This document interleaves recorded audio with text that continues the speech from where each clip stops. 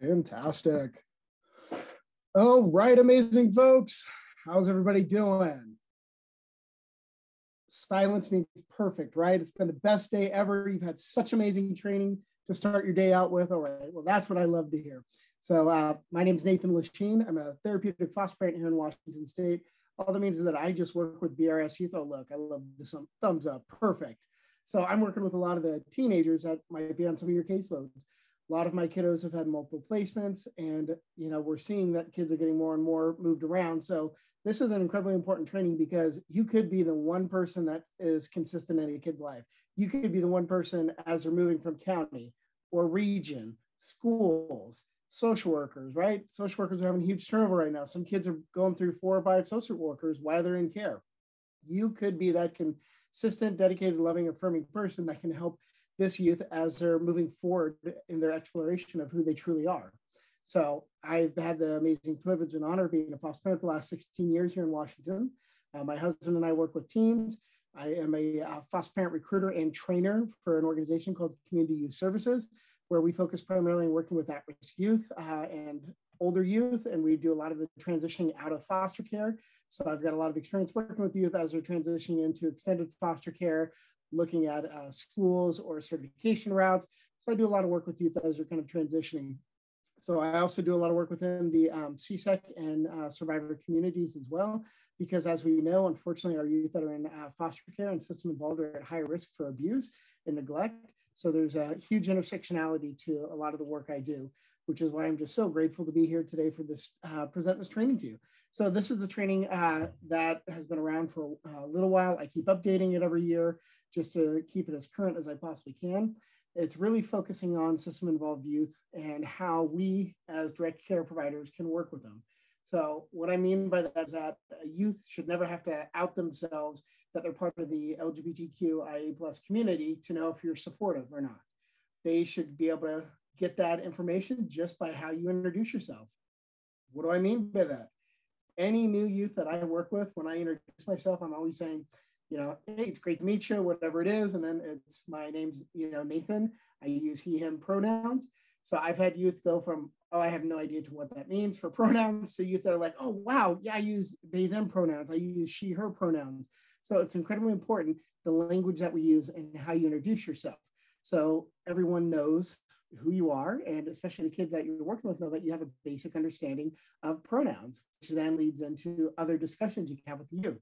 So since we're talking about introductions, I'd love for everybody, if you feel comfortable, you can take yourself off of mute and just say who you are, your pronouns, and what part of the state you are in, just so I can kind of get an idea of who everybody is.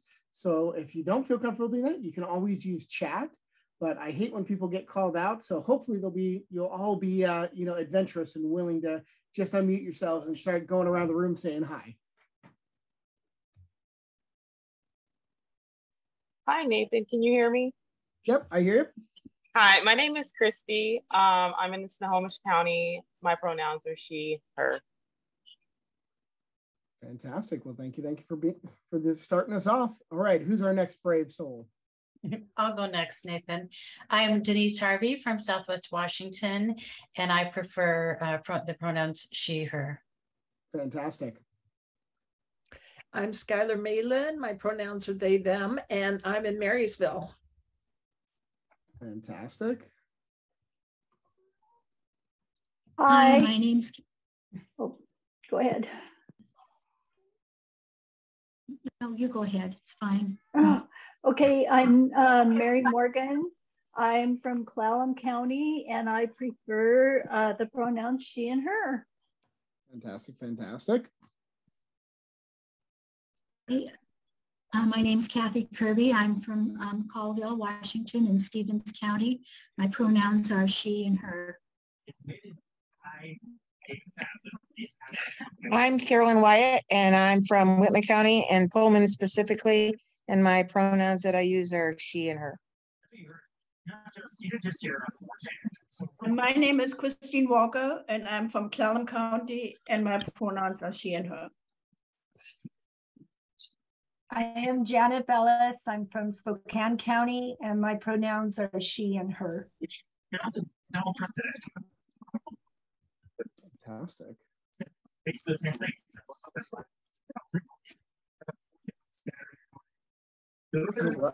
everybody get a chance to introduce themselves? Hi, I haven't. I'm Jennifer Toby in Tri-Cities in Benton and Franklin County. My pronouns are she and her. I'm Rochelle Short from Walla Walla County, and I prefer she and her as well. I'm now from King County, and I prefer he, him pronouns. Wow, wow, amazing folks. You all are all around the state, aren't you? Love it. So thank you. All right, we're going to jump right in. A couple of things I want to just lay the ground rules. Super casual. I want everybody to shout out if you have questions. If something doesn't make sense to you, I want you to just take yourself off mute and yell out, hey, Nathan, I got a question, or I disagree with that, or expand on that. Because it doesn't matter, you know, in my mind, I think I'm the best trainer you'll ever have, but, you know, I'm a little partial to myself. So but that doesn't mean anything, because if I'm not articulating something correctly, it's not ringing true with you. I want you to speak up. I want you to ask those questions. So this is also, you get a free pass with me to ask me anything and everything. So I not only am a foster parent, I'm part of the queer community. I was a single parent for a long time. I've also been a victim of sexual abuse. So you can ask me anything and everything, as long as you're coming from a point that you want to know and you are like, hey, I've always wanted to know this question, or I don't know the right way to ask this. You can ask me that. It's okay. I won't get triggered. I want you to ask these questions because it'll help benefit you to have that knowledge, and it can help some of the clients that you're serving. So you can ask me anything and everything, as long as you are coming from that perspective that you're trying to learn. This is also can be sometimes very challenging topic to discuss. So one, I want to make sure everybody always remembers self-care. You're all adults. If you need to, you know, take an extra breather, please do so. If you need to, you know, grab a quick phone call or whatever, I totally understand it. Or you have a coworker that happens to be of the furry variety and you have to attend to their needs really quick. I totally understand. My coworker is my old English bulldog, so you might hear her snoring. But, you know, that's the best kind of coworker you can have, in my opinion. So I also want everybody to recognize that language is ever evolving. So what do I mean by that? What I mean is that, especially within the queer community, is that our own definitions are evolving. Our language is evolving. So some of the terminology that I use might not be what this new generation is using. They might also have different pronouns. They might have different words for different things. They might even totally say, you know, what is offensive to me is not offensive to this newer generation. So that's where it becomes really important to ask your client, if something doesn't make sense to you or you're not sure you're using it right, ask them, hey, here's what my thought is on this pronoun. Here's how I'm using this definition. They talk to you and they say, you know, they give you a different word for something and you're like, I'm not sure if they even know what they're using it right. Just ask them, because this is all about growth as a community, right? We can't know everything. We're always evolving and ever changing. And that's what's amazing within my culture, is that it is such a new, you know, culture of being able to come out into the public and really start exploring in every generation. The great thing is that the ages of coming out are going down. The ages of disclosures are coming down. It's just so fantastic to see. All right, so we're going to jump right into it. We do have a couple of videos and an activity that we're all going to do as a group. So when I share those videos, if for whatever reason, you know, the sound doesn't come through, somebody just unmute yourself and say, hey, sound's not coming through. Technology is not my strong suit. That's why I married my husband, so I didn't have to worry about technology. All right, here we go, amazing folks. Let's get started.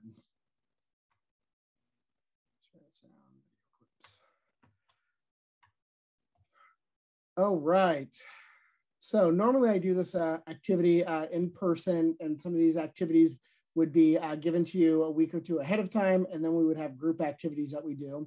So if we hit an activity slide and none of you got the pre-work and the homework, and because we're not sitting in tables, makes it hard to do a couple of these, I'll just explain the purpose of those activities, because they are important and they do relate very important information. And what I'll do is I will email Ryan all of these activities and some of the handouts and the links. I'll get that off to him later today, as well as a certificate, because you will be receiving training hours for this. So I'll get that off to Ryan as well, so he can disperse that to all of you. So big things again is that we are here to learn. So my role just as facilitating these conversations is to really impart some information, to have a great conversations with everybody. So I do want to identify is that everybody is going to have a different lived experiences, right? And how we come into this training is going to be different for all of us, because some of us are in rural communities, some of us are not in rural communities. Some of us may be part of the LGBTQIA plus community. Some of us may not. Some of us have only maybe worked with a couple of LGBTQIA plus identifying youth. Maybe some of us, that's our entire caseload. So everybody's going to have a little bit different perspective. So I want to make sure that we always respect each other's perspectives. If somebody says something that's hurtful or offensive to another person, you know, we need to just make sure is that we're going to educate the whole group as why that was hurtful or offensive. And we're going to move forward as a group, because again, this is a safe place. I want this to be about knowledge. I want this to be about learning. We are going to take a couple of breaks in between, just because I am a true believer in Zoom fatigue. It is real. So I really try to take a break either, you know, right at the end of the hour, the top of the hour, just, you know, a couple of 5-minute breaks in between, just that way we don't get, you know, so tired. You know, it always amazes me is how many of us have been in Zoom presentations and 20 minutes into it, you're like, oh, I got to grab my cell phone, and then, you know, hard to stay focused. So we'll take 5-minute breaks throughout this whole presentation. All right. All right, so we're going to respect where everybody's coming from. We've all had different experiences in life that have shaped, you know, kind of our lens. How do we look at the world? So every one of us has, you know, a different experience, which means we have different knowledge bases. So I just want to make sure that, again, everybody's respecting that we're all coming at this from different perspectives. I really encourage everybody to keep an open mind and super encourage interruptions. You see, interruptions are okay. So if I'm talking about something, presenting something, I would really encourage, I'd love for you all to just feel comfortable enough, take yourself off mute and just go, hey, I've got a question, Nathan. I will monitor chat as best as I can, but sometimes things in chat do get away from me. So if all of us as a group could just kind of commit to, if somebody put a question in chat and I haven't answered it in a while, if somebody feels comfortable enough, just unmute yourself and say, hey, look at chat, you got a question. So, all right, amazing folks. Before we go any further on this journey, any questions, thoughts, concerns? Or are you all out grabbing a cup of tea? Oh, we're gonna have to fix how bashful everybody is. We're gonna be good friends throughout this training. All right, so let's jump right in. So we're gonna start with this video. This is basic key terms and definitions within the LGBTQIA plus community. So before we jump into this, does anybody know why this training is called LGBTQIA plus? Instead of just LGBT or queer or LGBTQ? Does anybody know why I'm using this acronym, the LGBTQIA+?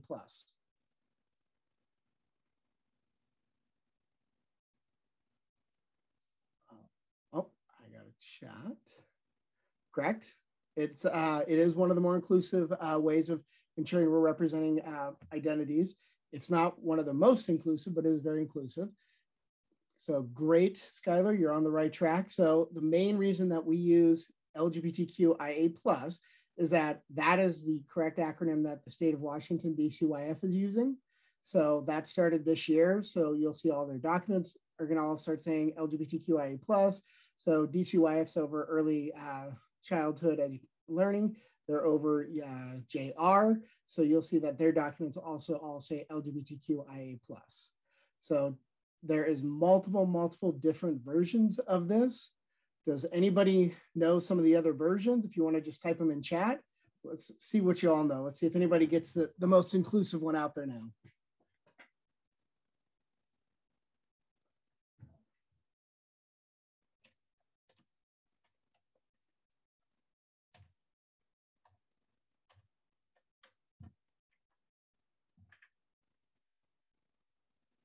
Anybody? All right.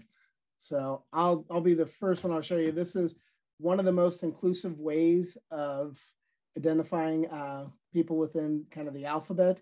So native LGBTQIA2S+ is one of the more inclusive ways, especially here in Washington State. It very much is inclusive of our native culture. So we'll kind of deep dive some of that information about our native cultures and our native people. So let's go ahead and let's start our training off with this video. So it does go a little fast. And I do want to preface it that right after this video, we're going to do a matching game for definitions. So it really helps if you're paying attention and if you write down some of the definitions that might be new to you, so you can win our definitions matchup game we're going to do next. So I'm going to get the video started. Again, if sound doesn't come through, somebody just unmute yourself and say, hey, the sound's not working.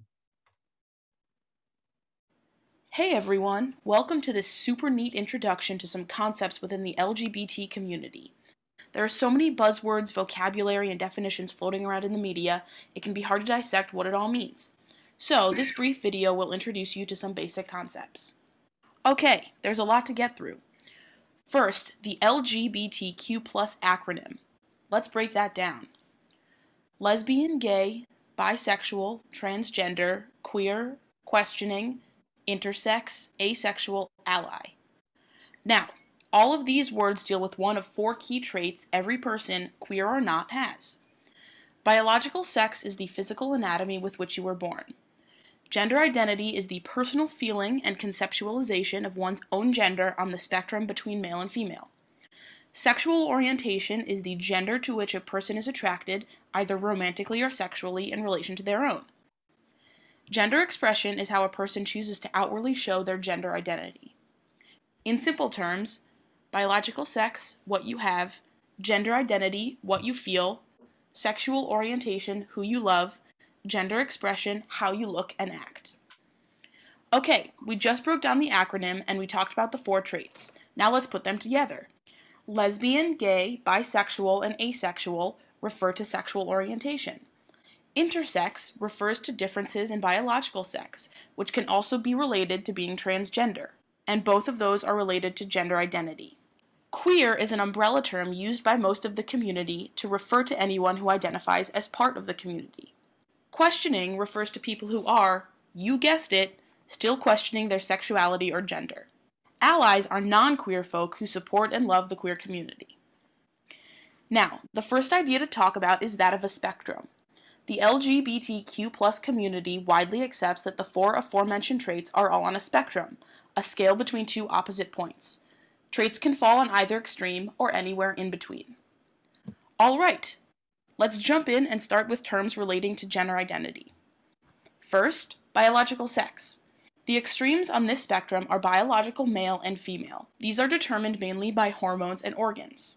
For males, this means testosterone, a penis, testes, and secondary sex characteristics like body and facial hair and a lower voice.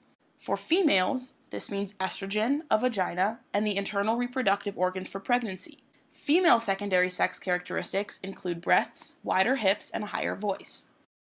Intersex is the term used to describe people whose combination of hormones, internal sex organs, and genitals do not fit typical binary notions of male or female bodies. Gender, another spectrum, is the scale between boy and girl.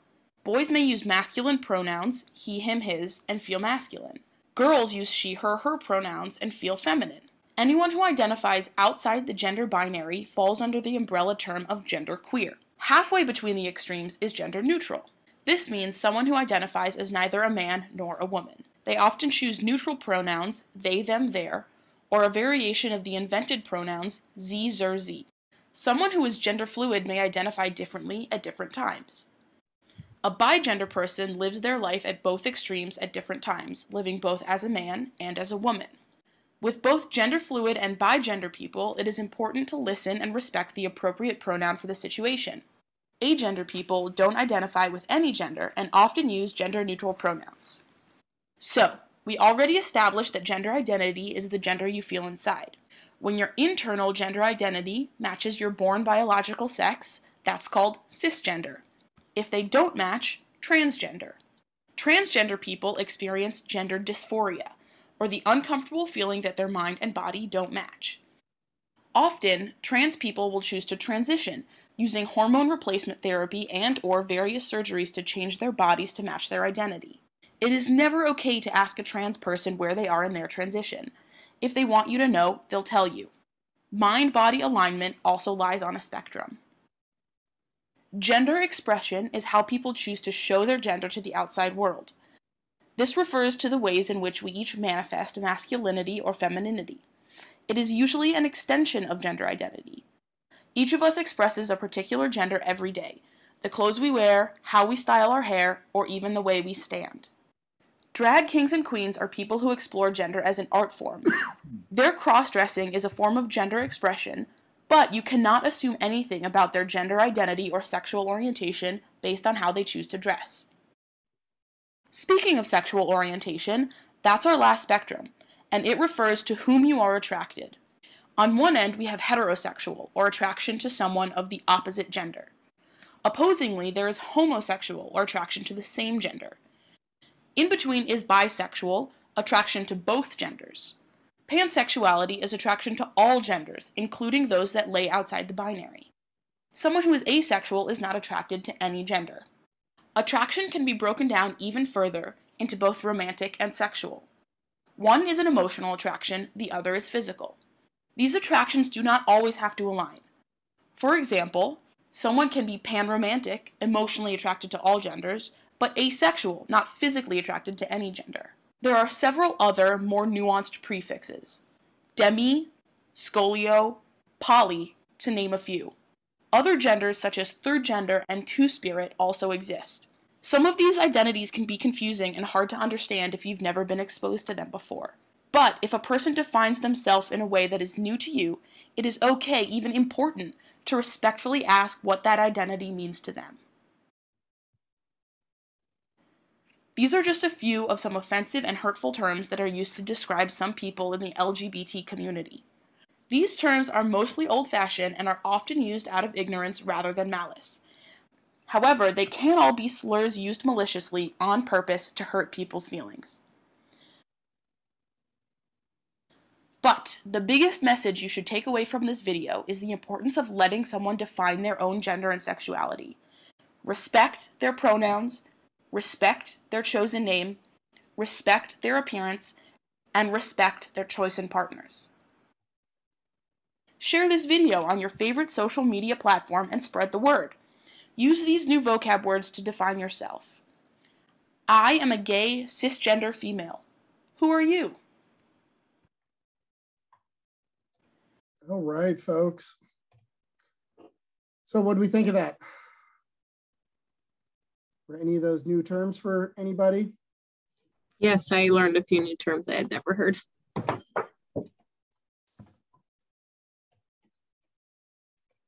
Anybody disagree with any of the definitions that were presented?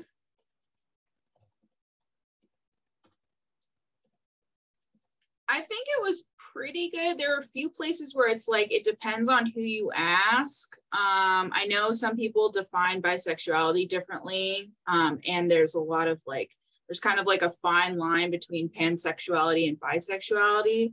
And there were a couple other things where, they didn't really have a like spectrum between asexuality and like allosexuality, but they did kind of talk about it, but it is also considered to be a spectrum. So there are a couple areas, but I would say it's pretty comprehensive, especially for people who don't have a lot of experience with it. Yeah. And I'm really glad that you brought up the point of pan and bi. Those, because those are there's very little nuance between them. And it also brings up is that every generation is adapting, changing, and tweaking the definitions to better fit them. So that's, again, where it comes back to knowing your audience, because some of these definitions that I'm going to read off and do with all of us this game, I don't personally agree with them. I think some of them are a little outdated, but that's, the interesting thing is, again, how quickly things are evolving right in front of our eyes right now. So really appreciate those comments. Does anybody else have any feedback they'd like to share with the group? Do you have a link to the video? It went by really fast, but it was a lot of information. It's new to me. Yep, I'm gonna. I will find it when we go to our first break. I'll actually find the YouTube link so you can just watch it as many times as you want. Thank you. Yep. All right. Well, if nobody else has thoughts they'd like to share with the group, we'll get started on our big group activity. So this is one of my favorite ones. This is also where I used to be able to have candy and little pride stickers and pass them out. And we used to keep score as a group, but we'll just do this exercise all as one. So what I'm going to do is I'm going to read out a definition, and what you need to do is go ahead and just, everybody can unmute themselves now if they feel comfortable to, or they can put it in chat, but I won't be checking chat as often as I'll be listening for the right answer. So I'm going to read a definition, and what your goal is just to match it up to one of the key words or terms that's up here, okay? All right, so first one, this is, we're giving you a little underhanded softball throw. So just to get the juices flowing. First one is, describes an individual whose gender identity and gender expression match the gender typically associated with their biological sex, often abbreviated as cis. Cisgender. Exactly, cisgender.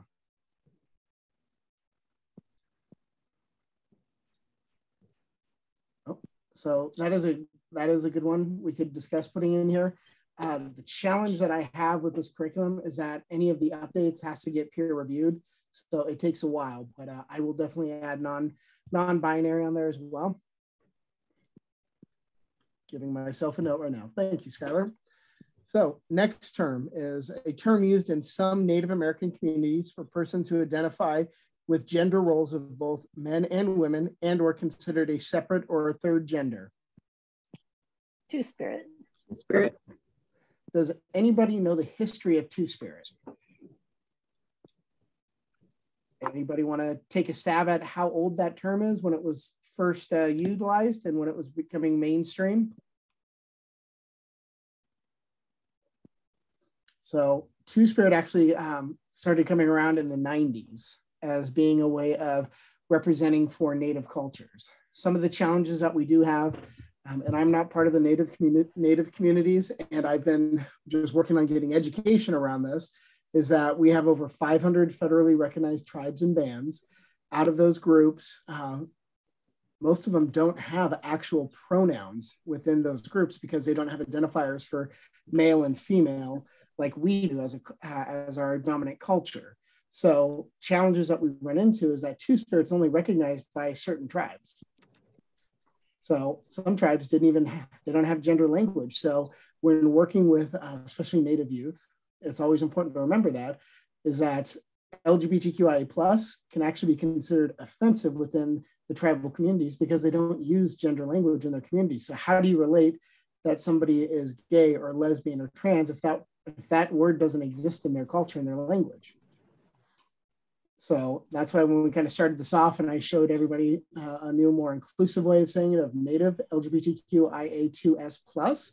So that recognizes that younger generations do recognize the LGBTQIA+. It recognizes that some Native cultures don't have any gender language, so we want to be inclusive of them as well.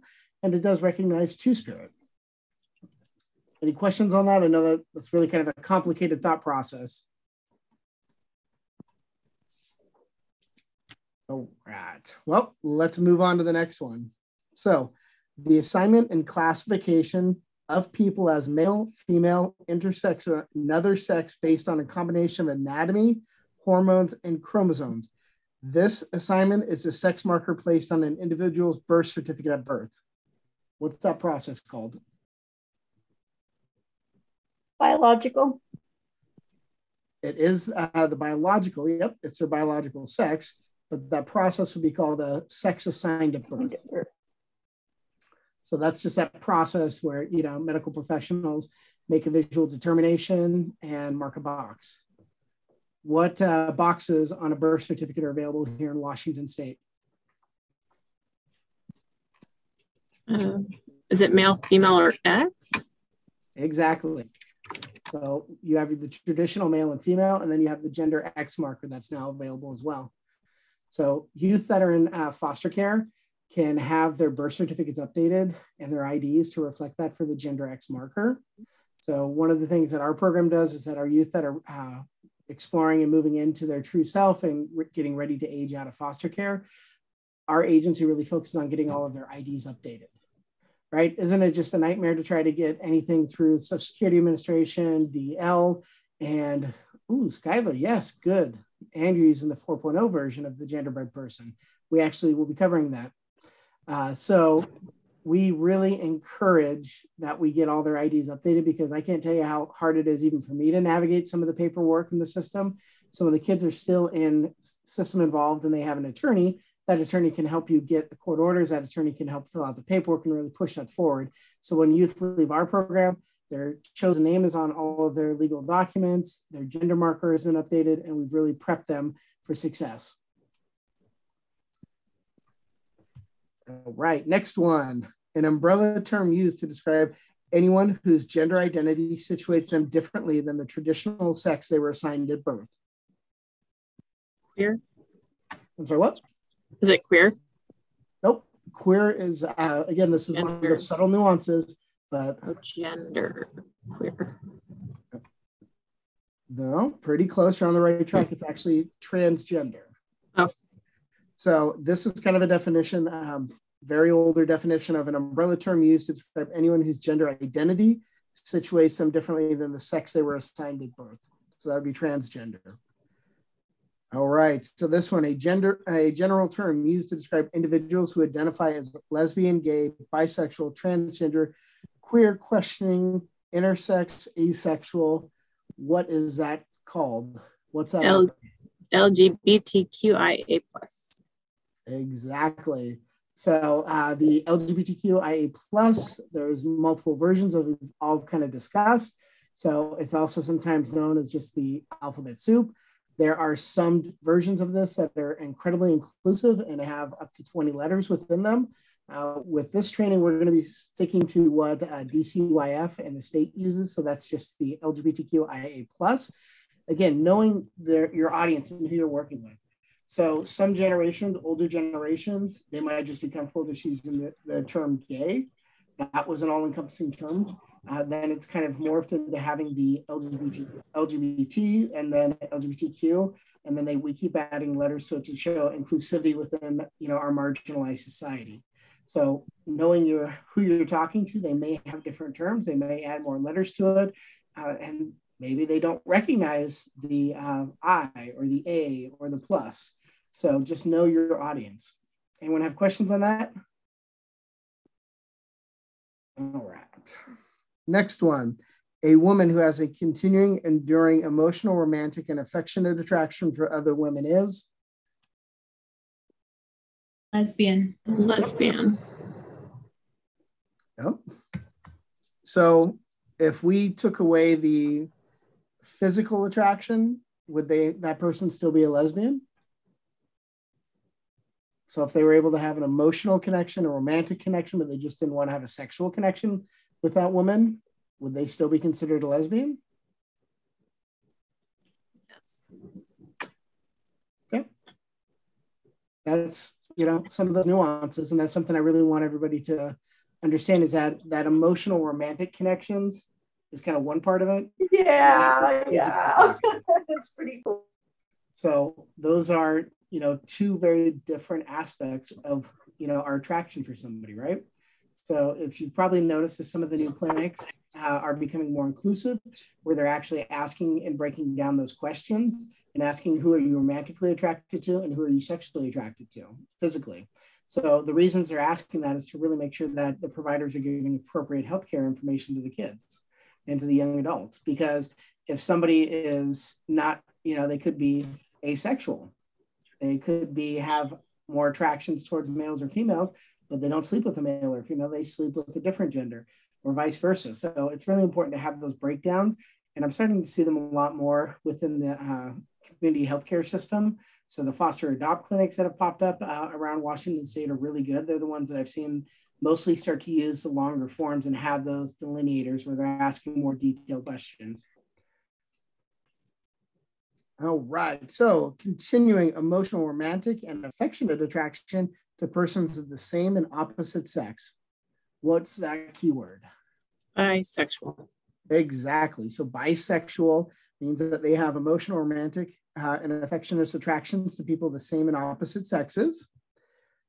A term used to describe gender language that an individual wants others to use when referring to that individual, such as he, him, his, she, her, hers, they, them, theirs. People may use other words as well. What are those called? Pronouns. Exactly. So pronouns are incredibly important and we need to respect them. Does anybody know how often DCYF social workers have to update the youth file with the correct pronoun, gender expression, and chosen name? How often?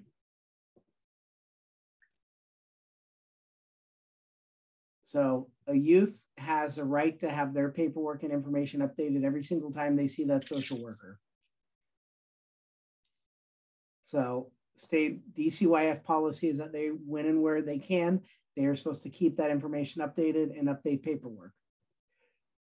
So incredibly important.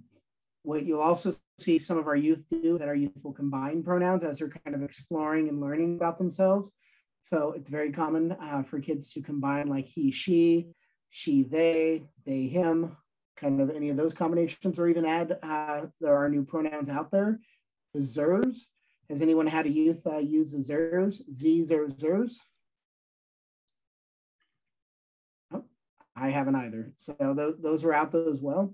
What you'll find a lot of times with youth as they get more comfortable, they might change their pronouns or they might have combinations. So several of my boys, if I'm talking with them and they're around people that they really trust and care, they'll use he, she, they as their pronouns, or just they. But when it's a new person, they might, say they only use the pronouns of, he, him. So again, it just kind of comes back to that comfort level of the youth and the environment that they're in. So when you all are getting referrals in the paperwork, has it ever said a youth's pronoun, chosen name, if they're part of the LGBTQIA plus community? Does anybody have that in their files? Good. So DCYF actually has a specific policy that they are not allowed to actually out a youth unless the youth has given consent for what information to share, and it is documented by the social worker. So there's an actual DCYF policy that unfortunately our state was violating, and they were releasing in foster care groups for placement desk purposes, a youth sexual orientation, that they're part of the queer community, their pronouns. There was one post that they even said, male identifying problem is they sleep with males. And this was put out onto a Facebook group. So it's an actual DCYF policy out there. It's 5600, I believe. And that one specifically says that a youth has to give consent to the social worker of what information and who they can disclose it to. And the social worker has to have it documented in FamLink. So if you ever see paperwork of a referral with a kiddo and discussing their SOGI, sexual orientation, gender identity, and expression, I'd really encourage you to take that as a learning opportunity with that social worker and go, hey, did Susie give you consent to give out this information? Oh yeah, she told me 6 weeks ago or whatever. Okay, do you have this documented? Because you have to have this documented to ensure that the youth rights are being protected. So if you run into any challenges with social workers on violations of SOGI, just let me know. I'm more than happy to help you out with it. All right, next one, the act or process of voluntarily disclosing one's sexual orientation or gender identity. What's this process called? Coming out. Exactly. So coming out is not a once and done for a lot of youth. They might come out several times throughout their lives, might come out later in life. They might come out as a juvenile. It just depends on where that kid is, their comfort level, the knowledge level, the support that's around them. It's very common too for youth to come out as bisexual, pansexual, to see what gauge your response when they actually know they're actually trans, or they're actually gay, or they're lesbian, or they're whatever. Because a lot of times they want to see, how are you going to respond? Are you going to go over the top? Are you going to be, oh, that's so amazing, and you're just that loving, supportive, and affirming person that they need in their life? Or are you going to be, unfortunately, what probably historically has taught these kids is that us adults are not safe people. So don't be surprised if a youth does come out and disclose that information. I also would encourage that that information doesn't have to be shared unless there's an immediate safety or health concern with it. I would encourage keeping it as confidential as you can, because that youth trusted you. How would you feel if you've been moved around and this is your 15th through 20th, your 30th placement, and something that personal about who you are as a human being is shared by the department, and you don't even get access and the right to restrict that information? pretty traumatizing. So I would encourage you to keep that information as confidential as you can within your policies and procedures and work groups. All right, next definition is an individual who is only or primarily emotionally, romantically, and sexually attracted to the opposite sex is? Homosexual or gay. Hetero. Hetero. So heterosexual. I think you knew exactly what you're going with, Jennifer. It's just started off on one. No, it's great. Yeah, heterosexuals, identify as male. I'm only or primarily attracted to females, or I'm a female and I'm primarily only attracted to males. So that's heterosexual. All right, next one. An individual's outward communication of gender through behavior or appearances may or may not correspond with their biological sex assigned at birth. What is this? Gender expression. Gender expression. Exactly. Bonus points for everybody for gender expression, because you knew that. So what are some of the gender expressions that we all are doing right now in our culture? Clothing. The way we dress. Yep. Makeup. Yep. Exactly. So those are kind of the big ones. Some of the other are, mannerisms that we consider acceptable, not acceptable in our culture. How, some of the traditional, dating rituals that we have, that the boy is always supposed to ask the girl out. And, when you do prom and homecoming, you're supposed to wear certain things. You're supposed to bring a flower, corsets, those kind of things. Our marriage rituals, a lot of this is really driven by our dominant culture. But it changes depending on where you are. So, right now, if I was wearing a lot of makeup, people could make assumptions. Well, originally makeup was designed, in the theater and was worn by thespians and by the ultra rich. High heel shoes, where do they come from? High heel shoes were primarily worn by men in the Middle Ages for riding and to also make the aristocrats look taller. Any other examples that you all can think of? Hairstyles? Yep, hairstyles. What comes to mind if you see, somebody with, especially, what looks to be a male identifying person with long hair? We start making assumptions. If I say, hey, think of, a manly man, think of a woman. We all kind of in our minds, I have a perception, right? How much is that shaped by, our culture? So gender reveal parties. Why is that such a huge thing here in our culture? So originally the color for boy was pink and the color for girls was blue. It changed in our culture, but now we would never give a kid a pink gift or pink color, right?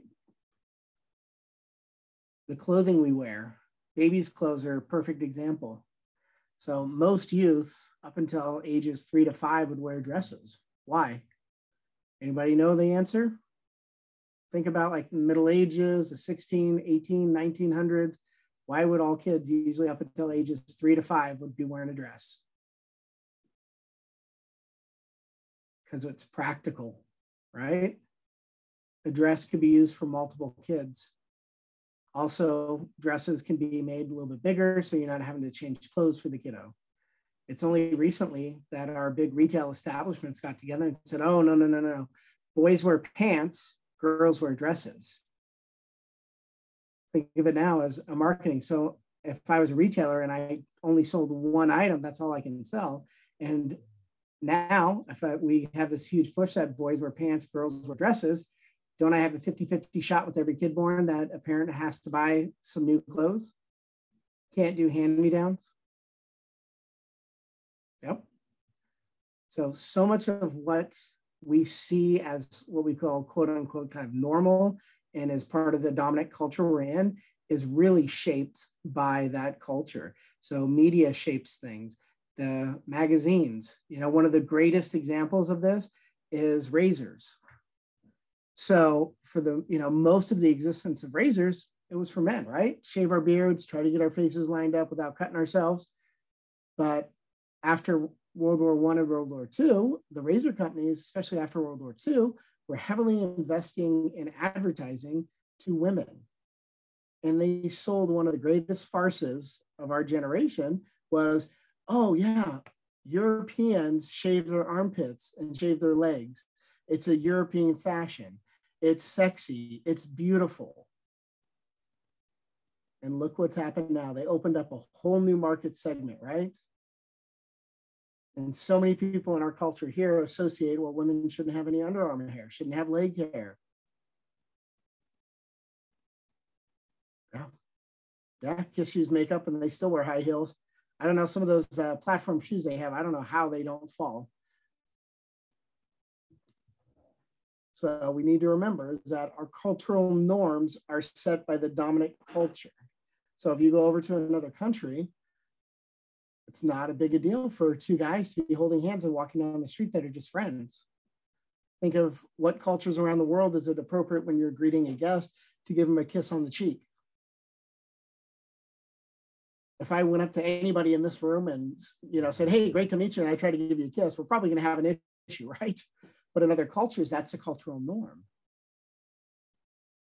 Think about some cultures where if a youth is actually looking the adult in the eye, it's considered extremely rude and disrespectful, and kids are never supposed to look at the adult in the eye. They're supposed to look at the floor, especially when they're in trouble. It's a sign of respect. Okay, but what does our culture do? The kid's not making eye contact with you, don't we immediately go, oh, you're being disrespectful, you need to look at me. That's where those cultural norms come in. That's where you have to know your client and know what is a cultural norm that they might be experiencing, and we can't make those assumptions. All right, next one. An umbrella term used to describe some individuals who identified as gay, lesbian, bisexual, transgender, gender neutral, questioning, and other identities. While in the past, this was a derogatory term, many individuals and groups are reclaiming it as an all-encompassing way of describing those who do not identify as heterosexual or cisgender. Pansexual? Close. Pansexual is really talking about desires for who you're romantically and sexually attracted to. Queer. Queer. Exactly. So queer. So this is one of those terms that I'm not a super big fan of, because to me, I grew up in that generation where somebody called me a queer or a fag. Those were fighting words. I grew up in a small rural community, and it wasn't that I was a fighter or that I was particularly good at it. It was that there were physical consequences if I was known as the gay kid on campus. So I'm not a big fan of queer and fag, but fast forward a couple of years ago, one of my kids was going out to the skate park and, just grabbing his shoes or whatever he was doing, was walking out of the house, like, hey, where are you going? And he goes, oh, I'm just going to the skate park to hang out with my fags. I was like, whoa, come back here. We need to talk. What do you mean? And literally, I can't do it. Did that eye roll, head roll kind of thing, giving the dirty looking like, they're gay, I'm gay, they're my fags. I'm going to the park to hang out with my fags. So younger generations have really reclaimed some of these terms. So again, it's really important to know your audience and know what their comfort level is, because I would never refer to any of my LGBTQIA plus identifying friends as my gays or my queers. I just think it's offensive to me, but some generations have reclaimed it and it's not. Nathan, can you please repeat that definition? Because I struggle with somebody of that era as well. It was such a negative connotation for me growing up. Yeah, it really was. It was always used as a very hurtful way. It's like faggot in my brain. Having a lesbian mother in the 80s, it was a painful word. Yeah, so I agree with you 110%. So the definition for queer that we're using is an umbrella term used to describe individuals who identify as gay, lesbian, bisexual, transgender, gender neutral, questioning, and other identities. While in the past, this was a derogatory term, many individuals and groups are reclaiming it as an all-encompassing way to describe those who do not identify as heterosexual and or cisgender.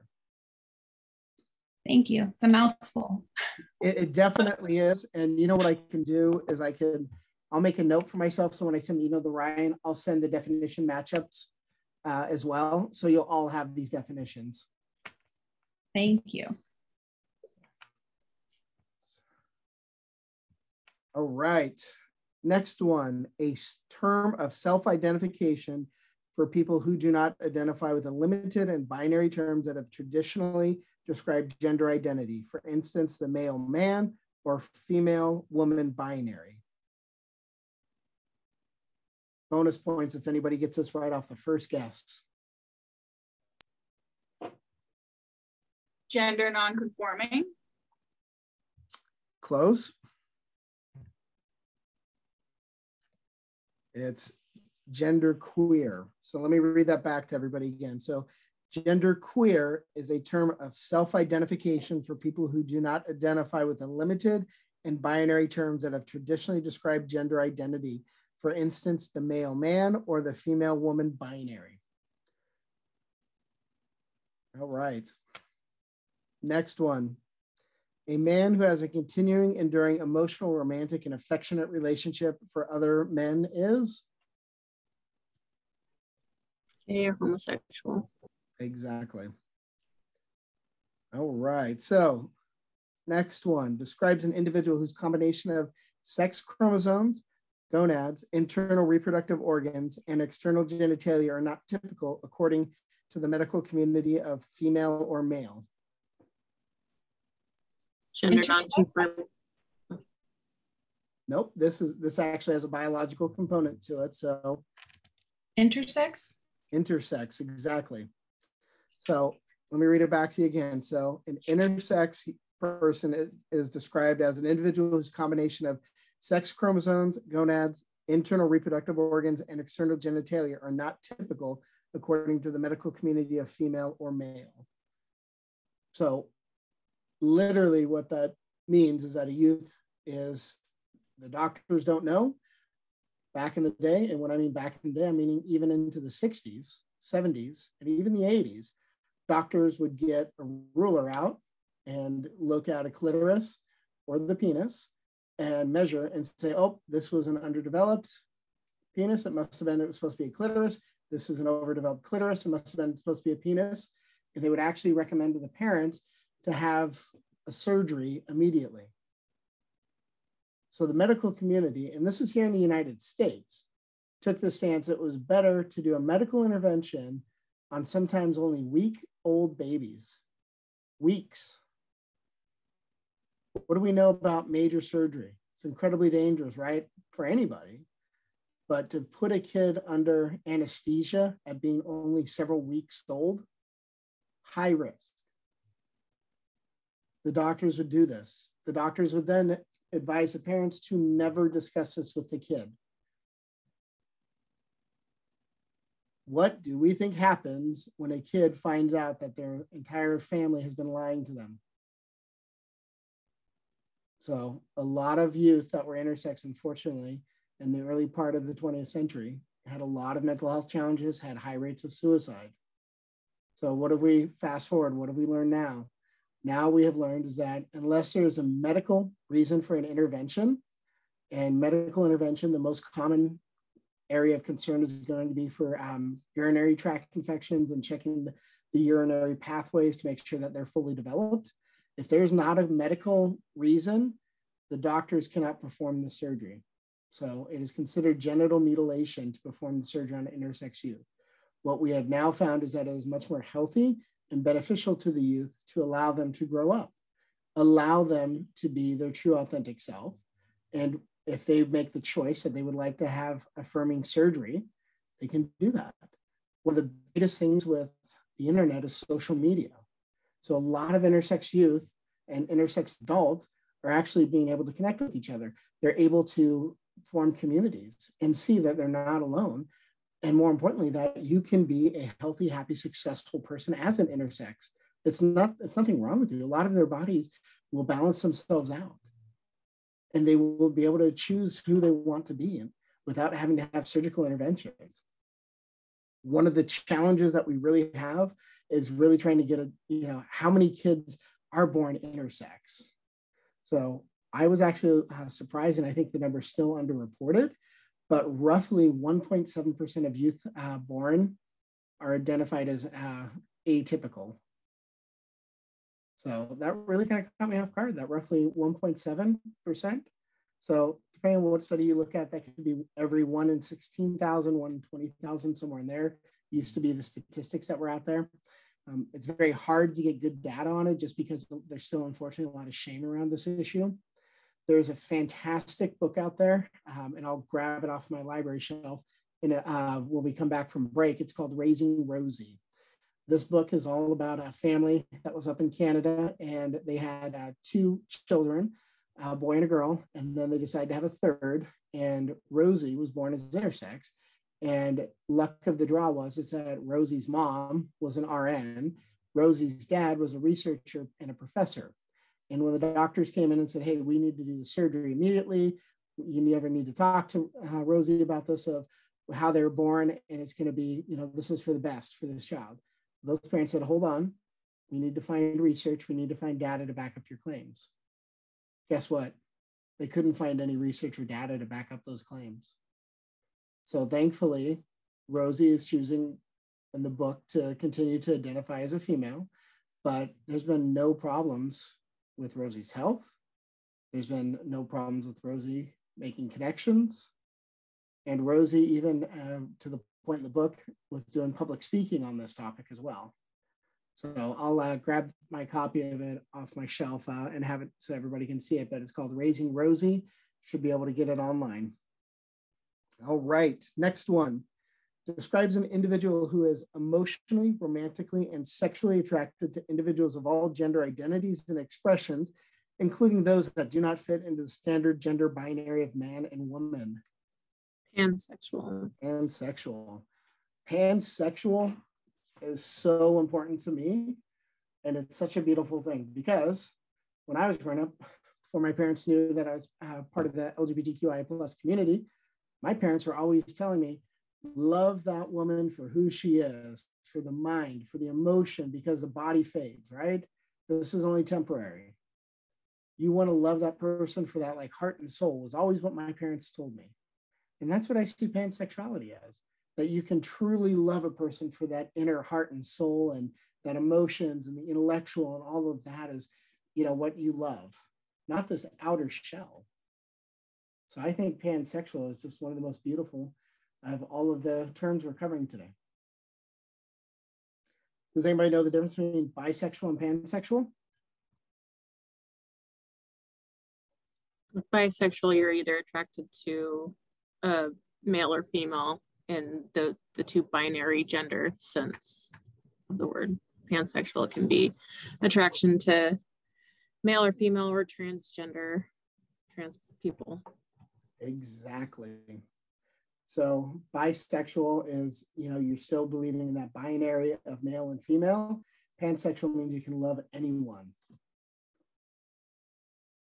Yeah, Catherine, difference depends on who you ask. For a lot of these, it really is going to be that. Just the biggest difference between the pansexual and the bisexual is just that bisexual is still believing in that binary, and they only love men and women, whereas pansexual can love any gender identity and expression. So just very subtle differences. All right, next one is, describes an individual whose gender expression does not correspond with their biological sex assigned at birth.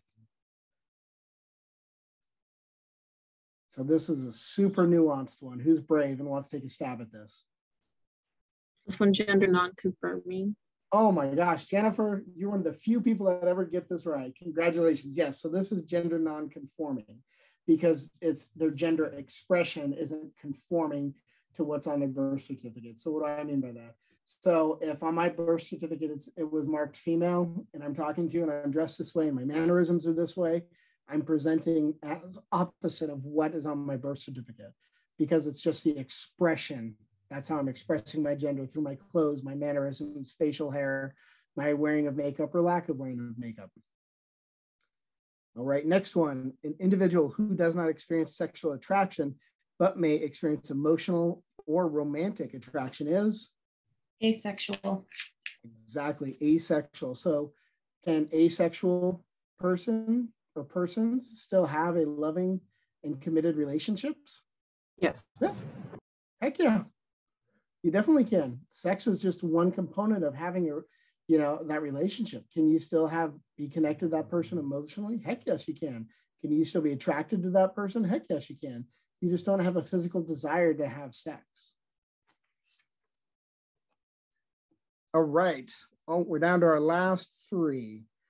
People or a person who are exploring or in the process of discovering their sexual orientation, gender identity, or gender expression. What's that called? Questioning. Exactly, that questioning. So for a lot of kids now, they have a lot more freedom to information, right? They have the internet. Internet theoretically has almost everything uploaded to it. My generation, I did not have the internet. Also, what representation back in the 80s and even in the 90s did I have to look up to for as a gay male? What was, our societal views on gay males? Wasn't very was not acceptable. The AIDS epidemic was a major factor, I recall, of the 80s in gay men. Yep. Do you know with specifically that, I still as a gay male cannot give blood? Yeah. So to this day, I am not allowed to give blood because I engage in one sexual act. Guess what? Heterosexual people engage in it too. But because I identify as a gay male, I am banned from giving blood. But don't we test everybody's blood? Mm-hmm. I am still banned. And that is to this day. The American Red Cross has said they're in a phase of researching it to see if they should have that ban. European, especially in the UK, they have the ban as well that gay males cannot give blood. But yet we know that's not, anybody can have HIV and AIDS. Right. That blows my mind that that's still a thing. Yeah. Yeah, it's incredibly challenging. And, I would love to give blood and I would love to, be able to support and give back to the community, and I can't. All right, next one describes a sexual orientation in which a person feels physically and emotionally attracted to people of the same sex. Homosexual? Yep, homosexuality, correct. So that is just that a person that identifies and they identify the exact same identity, they're just homosexual. Last one. An individual's inner sense of being a man, woman, or another gender. This may or may not correspond with an individual's biological sex assigned at birth. Gender identity. Exactly. So let's break that down because we've covered all those, but I really want to make sure. Yeah. Yes, it's still restricted. So I'm hoping to see that changed, but I don't think it's going to change anytime soon for gay males to be able to give blood. So on gender identity, so part of our SOGI is our inner identity of what I think my sexuality is and what my gender is as a person. So that's gender identity, my inner thoughts. My gender expression is how I express that to the world. And through expression could be hairstyle, clothing styles, mannerisms, how I speak, how I carry myself. Those are all expressions of my gender identity. So that's the differences between the gender identity is my inner thought. Gender expression is how I express that to the world. All right, folks, so we got through the first part of this activity. What do we all think about it?